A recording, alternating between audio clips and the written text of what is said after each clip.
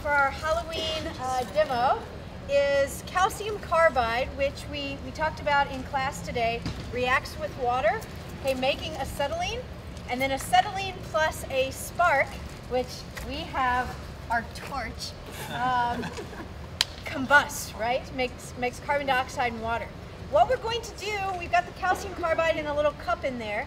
We're going to add about 10 mils?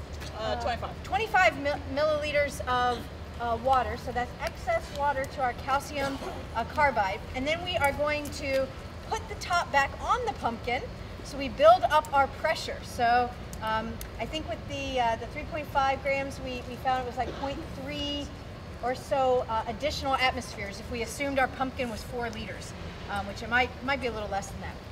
So once we've built up some acetylene, then we're going to take the torch and light the acetylene on fire and see what happens. So we've got to let it react, warming our acetylene gas. Oh, the eyes didn't come out. Oh, our self-carving pumpkin. That's why we have a second one. Here, go a little longer. More acetylene.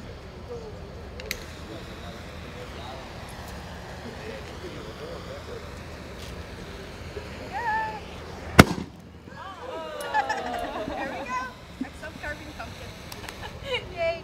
Happy Halloween, guys! Celebrate Halloween.